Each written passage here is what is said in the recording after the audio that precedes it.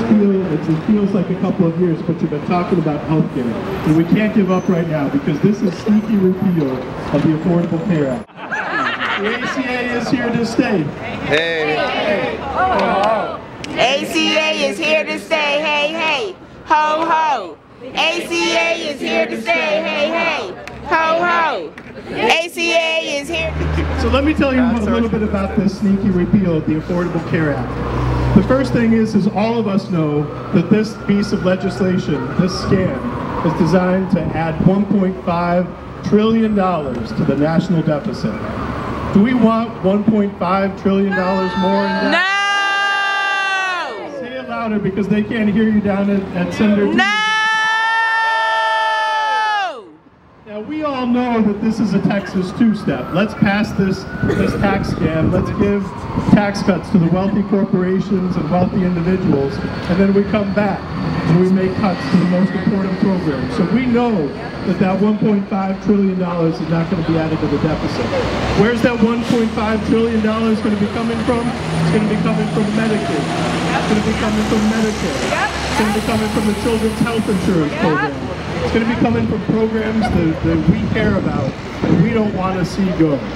So the first reality, the first part of this sneakiness is that, between $700 and $800 billion of these tax cuts are going to come out of the Medicaid program.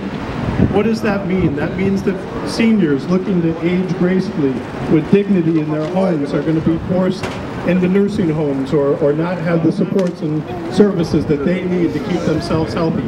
Do we want that for our America? No! Do we want that for our communities? No! We know that the Medicaid expansion that's been creating jobs and making sure that 700,000 new Pennsylvanians have insurance coverage that they've lacked for decades, that's going to face severe cuts. Wait a minute. Do we want to see cuts to a program that keeps people working? No! We also know that nearly half of the enrollees in the Medicaid program are children. So when we talk about cutting $700 to $800 billion from healthcare, we know that the vast majority of those cuts are going to be borne by children. Do we want children to see cuts to their healthcare? No! Now, the Affordable Care Act has gotten a lot of attention, but the reason why this is so sneaky is it doesn't just focus in on the ACA and Medicaid. Look. It also goes after Medicare. Different issues and concerns. I'm finding so many different mentalities that it seems challenging. I don't say hard because the only thing hard is the concrete that we walk on. Everything else is a challenge.